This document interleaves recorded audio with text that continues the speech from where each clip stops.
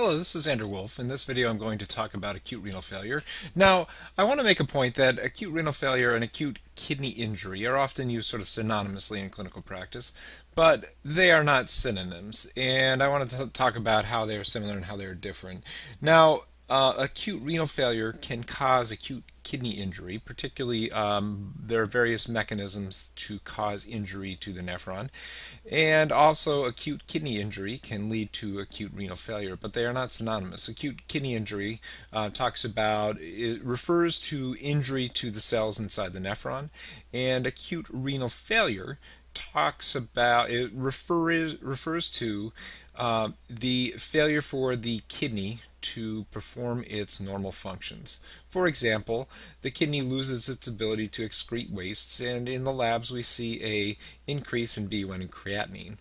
Also, with acute renal failure, the kidney is no longer able to maintain a balance of electrolytes, and we see a increase in plasma potassium, which can be quite dangerous. And we can also see other derangements of electrolytes with decreases in plasma sodium concentration. And also we can see imbalances in pH as well. Now, I want to talk about three different causes for acute renal failure. The first is pre-renal, and this really refers to the kidneys failing because there is a problem with blood flow to the nephron. Now, the second cause is the opposite of that. It's renal failure that's caused by obstruction beyond the nephron. So this is called post-renal failure, and we end up with an obstruction in the ureters or the bladder, and this causes a disruption of the ability of the kidneys to perform its function acutely. Now, the third type is renal failure that is caused by damage to the nephron itself. Now, this could be caused by damage to the glomerulus in glomerulonephritis, or it could be caused by damage to the tubular epithelial cells. Okay, so I wanted to start by talking about pre-renal failure first. Now, pre-renal failure really refers to renal failure that is due to disruptions in flow to the glomerulus. So if we have decreased flow to the glomerulus, then this can interfere with the nephron's ability to perform its functions. So this really refers to decreased flow through the afferent arterioles. Now, several things can cause this. Chief among them is decreased cardiac output. Now, we could have decreased cardiac output because we have a person that has just a hypotension, or we could have decreased cardiac output because we have a patient that has congestive heart failure. So, if we have a patient that has a ejection fraction that decreases from a normal of 55% to a very low level of 20% because they've just had an acute MI and lost the function of much of their left ventricle, then this will cause acute renal failure due to acute congestive heart failure. Now, sort of related to blood pressure, the most common cause of hypotension is often volume. So these are sort of related. Blood pressure could also drop because of massive vasoconstriction, or it may drop because of decreased volume. Now, I made the point here that with decreased volume, you're going to see decreased jugular venous distension, and with CHF you're actually going to see increased jugular venous distension. So if you have a patient that's going into renal failure, it's a good thing to sort of keep those things in mind. Now, the next part of acute renal failure, pre-renal acute renal failure, I want to talk about is renal failure that's caused by vasoconstriction. Now, vasoconstriction in this day and age is most commonly caused by derangements in prostaglandin. Prostaglandins in the kidneys cause vasodilation of the afferent arteriole. However, there is a class of medications that most of you are familiar with, of course known as NSAIDs, or non-steroidal anti-inflammatory medications. And these interfere with prostaglandins. Now, this is obviously beneficial when we are trying to block prostaglandins in the periphery of the body, where the prostaglandins are causing inflammation and pain. However, the NSAIDs are blocking prostaglandins throughout the body, and so it interferes with the prostaglandins' effect on causing vasodilation or maintaining a proper vasodilation in the afferent arterioles. And this can cause vasoconstriction, and it can cause pre-renal acute renal failure in patients that are susceptible, particularly patients that have decreased volume status. Now, the third cause of pre-renal acute renal failure is vasoocclusion. Now, this is most frequently caused by emboli or arteriosclerosis of the arteries that are feeding the kidney. Now, if you have emboli or microemboli that are disrupting the flow to many nephrons, you are going to have pre-renal failure that is causing intra-renal failure because you'll have ischemia and necrosis. Now, decreased cardiac output and vasoconstriction, if it is severe enough, can do the same thing. If you decrease blood flow through the afferent arterioles to such an extent that it not only interferes with the function of the nephron, but actually causes damage to the nephron itself, to the cells within the nephron due to ischemia and necrosis, then this will lead to intrarenal failure. Now, intrarenal failure really is caused by damage to the nephron, and the damage to the nephron may be transient in that cells are injured to the point where the nephron is injured to the point where it cannot function, or it could be permanent, where the damage to the nephron is so severe that the nephron becomes scarred and completely dysfunctional. Now, in most times in clinical practice, when we have acute renal failure, it is transient, even if it is intrarenal. So there is injury to the cells, there is injury to the nephron, but the nephron is able to repair itself and recover once blood flow is brought back to normal through the glomerulus. Now, in the nephron, there are two general parts that could be damaged. The glomerulus could be damaged, or the tubular epithelium could be damaged. And this sort of helps guide us to two possible sort of general causes of intrarenal failure.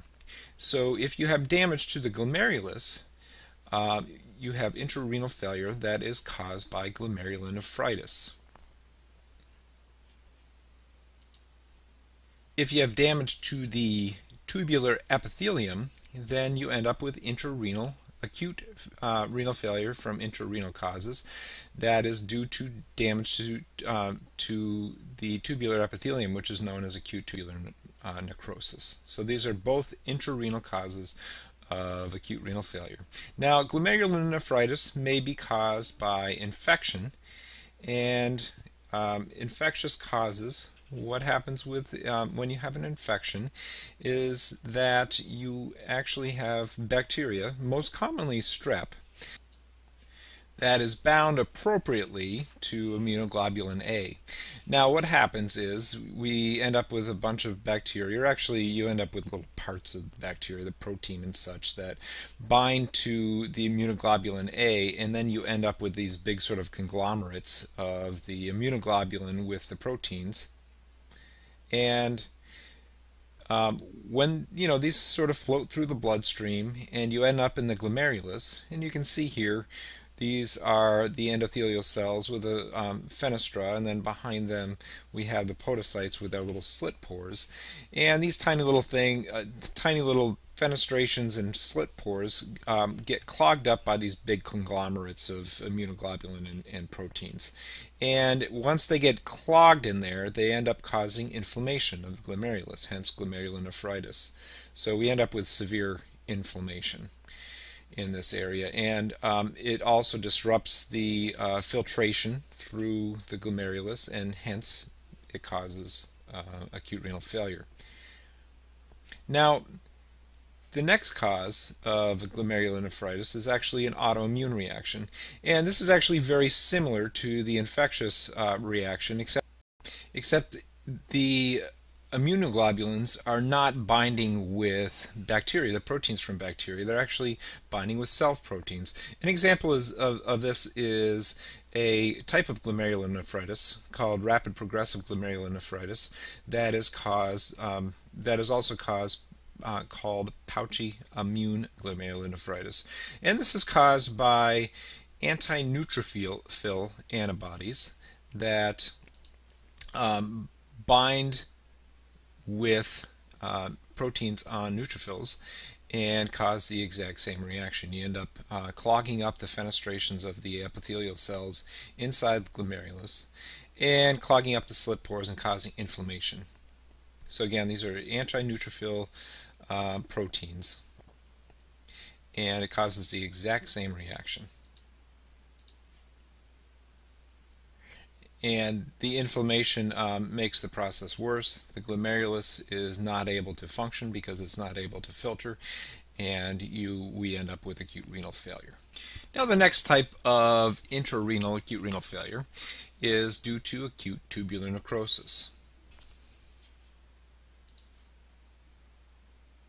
If you remember, the tubules in the kidneys, the epithelial cells, are very dependent on a constant supply of oxygen and energy. They're hypermetabolic, and they do not deal well with ischemia. They are injured very, very easily.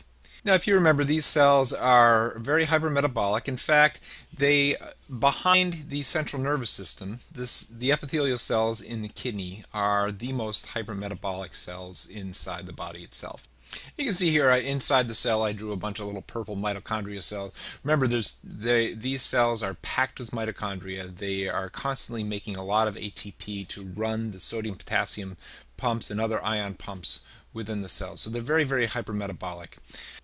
Now, if you look inside one of these tubules and you look at the epithelial cells, when they get injured, they actually start to slough off. So when we have ischemia and necrosis, we end up having the cells slough off, and they actually can clog the tubules. And when you clog the tubules, then you don't get adequate flow of filtrate through the tubules. And this obviously is going to interfere with the function of the kidney, and it's actually going to cause a type of post-renal failure. Now, before I get into talking about post-renal failure, I want to talk a little bit about other causes of acute tubular necrosis. So, ischemia is one of the causes. Another major class of causes are drugs and toxins. Again, the epithelial cells of the tubules are, again, very sensitive to loss of oxygen, but they also can be very sensitive to drugs and toxins. And obviously, if you have injury, direct injury to the epithelial cells can be destroyed, and they cause the same problems that I mentioned when we talked about ischemia. Now, a third type of acute tubular necrosis is due to hemolysis. Now, hemolysis can cause direct injury to the epithelial cells, just like drugs and toxins, because hemoglobin, obviously the breakdown product, particularly the heme in hemoglobin, can be directly toxic to the epithelial cells in the tubules. Also, hemolysis can also cause a glomerulonephritis because the breakdown products of red blood cells and the coagulation that can be stimulated by the rupturing of red blood cells can cause a microangiopathy and damage the glomerulus itself, sort of clog up and damage the glomerulus. So hemolysis can cause a intrarenal failure and damage to the nephron in both the glomerulus and the tubules. Lastly, I want to talk about post-renal failure. Now, with post-renal failure, you need to think about urine that has flowing freely from the nephron and into the renal pelvis and down the ureters to the bladder, and then from the bladder out the urethra. So post-renal failure is caused by something that disrupts this flow. Most commonly, it is caused by renal calculi, or kidney stones, that can clog up the ureters or the urethra itself and cause a backflow of urine into the nephron. It also can be caused by masses, like from bladder cancer, or it can be caused by masses in or around the urethra, compressing on the urethra, like severe benign prostatic hypertrophy or prostate cancer. Now, anything that disrupts the flow of urine from the renal pelvis will cause a backflow or back pressure in the nephron. And if you have significant back pressure in the nephron, if you trace it all the way back up to Bowman's capsule, and you increase the pressure enough in Bowman's capsule, then you no longer have a net filtration pressure, where you have a much greater pressure, hydrostatic pressure, coming from the glomerulus and pushing fluid across the membrane into the Bowman's capsule. Remember, because filtration pressure is caused by a difference between the high pressure in the glomerulus and the low pressure in Bowman's capsule. But if you increase the pressure in Bowman's capsule, then you're no longer going to have flow of plasma across the glomerulus, or flow of filtrate across the glomerulus, and this will again interfere with the kidney's ability to function, and you'll end up with post-renal failure. Okay, before I wrap up, I want to talk about sort of the major causes of acute renal failure, at least in my own clinical practice. Volume is probably number one, decreased volume status. Number two is the use of nonsteroidal anti-inflammatory medications. And number three is acute tubular necrosis that is due to ischemia. And then number four would be drugs and toxins. So these are going to be the four things that I would consider most prominently if I have a patient with acute renal failure.